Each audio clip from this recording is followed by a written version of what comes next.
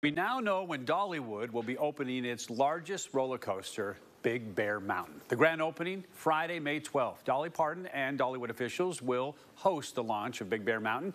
Now, the new ride is not only the largest single attraction investment in Dollywood history, costing the park $25 million.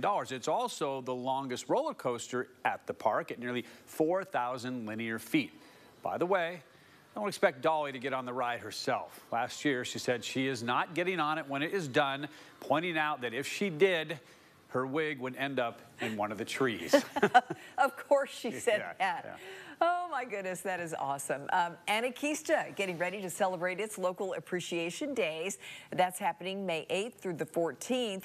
Here's what this means. If you live or work in Blount, Cocke, Jefferson, and Sevier counties, you can get in for just $5 during that time period.